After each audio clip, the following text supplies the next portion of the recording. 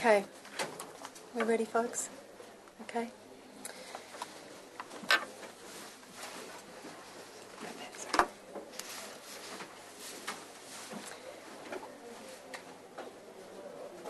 We're ready now? Yes, please. Okay.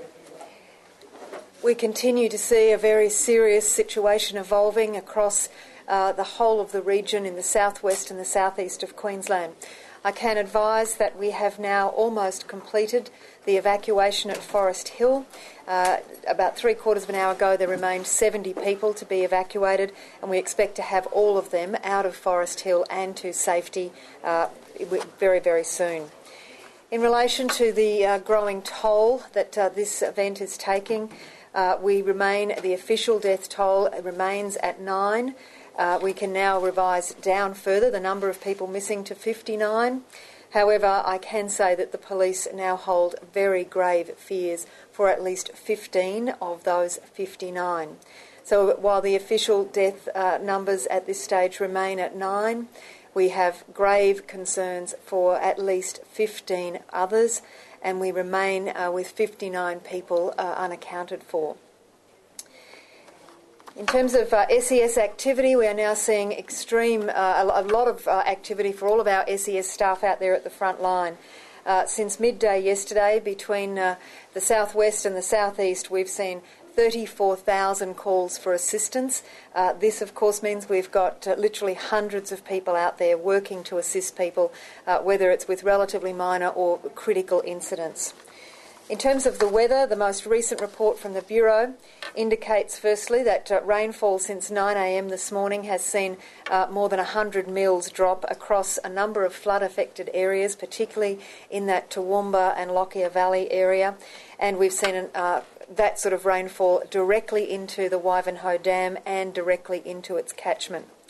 On a slight note of relief, the current forecast is that the rainfall is starting to ease across the region, and it's expected to weaken further overnight and hopefully start to clear by late morning tomorrow. However, the clearing rain does not change the forecasts, particularly for either Ipswich or Brisbane in terms of river levels. Ipswich, we continue to forecast a river peak of 22 metres sometime tomorrow, with highs of close to 19 metres overnight. Brisbane, by way of comparison, 22 metres expected in Brisbane. 22 metres expected in Ipswich tomorrow. By comparison, the peak in Ipswich in 1974 was 20.6. So we are seeing a very serious situation overnight in Ipswich. Similarly, the forecast for Brisbane remains, as I outlined earlier this afternoon, that we expect to see levels above the 1974 levels at the Brisbane City gauge sometime on Thursday.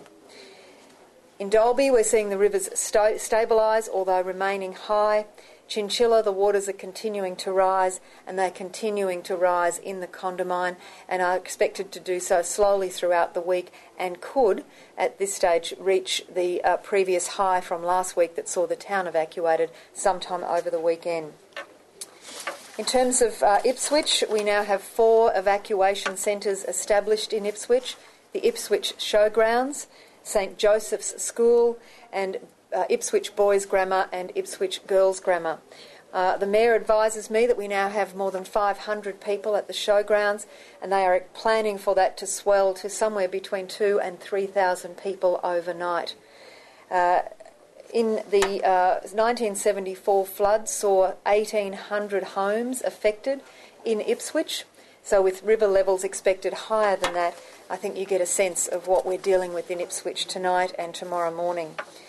In the most recent modelling, although it's being revised, if we see these sorts of levels in the Brisbane River, then we would expect to see somewhere above 9,000 properties affected significantly by this water level, and more than 30,000 other properties having some impact. So we do expect to see large-scale impacts in suburbs around Brisbane. The evacuation centre for Brisbane is now open at the RNA, and it is being activated, as you'll appreciate, setting up accommodation and meals capacity for that many people will be developed throughout the evening and in tomorrow. I'm advised that at this stage we only have one family at the RNA, but we do expect to see that number grow substantially, and we're ensuring, or the Brisbane City Council and the local disaster management group are ensuring that they have a capacity there for a minimum of 3,000 people, and planning in the event that they may need other evacuation capacity. They'll look at that tomorrow. As I said, we still have 59 people who are unaccounted for. That means there are the families and loved ones of 59 Australians who tonight do not know where those people are or the circumstances in which they find themselves. We know that we have very grave fears for at least 15, but with so many others outstanding and unaccounted for, we still face some very grim news as we continue the search and rescue activities. One of the great things about the rain starting to clear even overnight is that we do expect to see much more activity in the search and rescue teams across the Lockyer Valley, and as they are able to get into some of these creeks and tributaries and some of the terrain becomes a little more accessible, we do expect to have a better idea of just how many of those people remain unaccounted for. I might also say on behalf of Queenslanders that our thoughts are also with our friends and colleagues in northern New South Wales. The rain that we've been experiencing is now in that region, and we know that we're seeing roads cut and communities isolated. So having experienced so much ourselves here in Queensland, we send our thoughts and our wishes to the people of northern New South Wales, and we hope that they remain safe. Did you want to make some comments, Commissioner? Thanks, Premier. Look, the Premier has comprehensively covered all the current issues. I just endorse those comments, particularly starting with Ipswich and Brisbane. We're doing all we can there. We're working very well with the local government authorities, the Ipswich City Council and the Brisbane City Council. And particularly for Brisbane, and the Premier flagged the scope and scale of what we're looking at here, 9,000 homes and properties with some serious inundation, and up to 30,000 potentially with some inundation. That modelling work, though, is continuing as we speak and being fine-tuned, and through the media we'll get that information to you, and it'll be available as well through the Brisbane City Council's sites. Ipswich, of course, is a bit quicker. That will peak tomorrow, so we're working again closely with the council there. I'm absolutely confident, though, that you can have confidence in the emergency services and the councils and the government's response to this. Obviously, we ask people not to panic, stay calm, and but act wisely. And if you're in doubt, we'll evacuate to friends or evacuate. Don't take any unnecessary risks.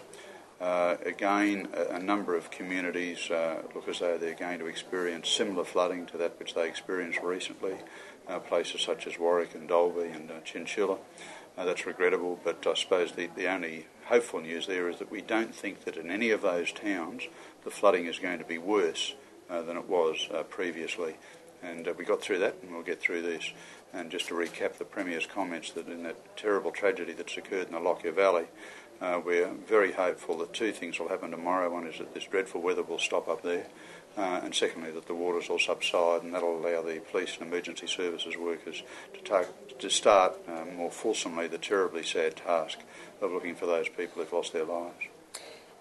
Can I just add that a couple of very clear messages from emergency workers. The obvious ones: water is deadly, do not play in it, keep children away from it. People are being asked to defer any unnecessary travel. If you don't need to be out and about on roads, please stay home. Can we ask people to check on family and friends, particularly those who you know live in low-lying areas? And you may receive door knocking by emergency workers asking you to move out of your home. Can I appeal to people in the Brisbane and Ipswich areas? Please follow the directions of our emergency workers and police. They are there for your safety and the safety of your family. Can I encourage people to keep checking the latest information? I thank all of our media outlets for the work that they are doing to keep people well informed. We also have substantial material on websites of our local councils, but I know that some of that, as more and more people get online, is becoming a little difficult to access. Can I encourage people to be patient? Can I also say that I understand tomorrow's Courier Mail will include flood maps of Brisbane, and I would encourage people who aren't online or don't feel comfortable with online information to access that material so that you know where your street might be. Ladies and gentlemen, this is, as I said, an unfolding situation, and we will keep you updated. Thank you.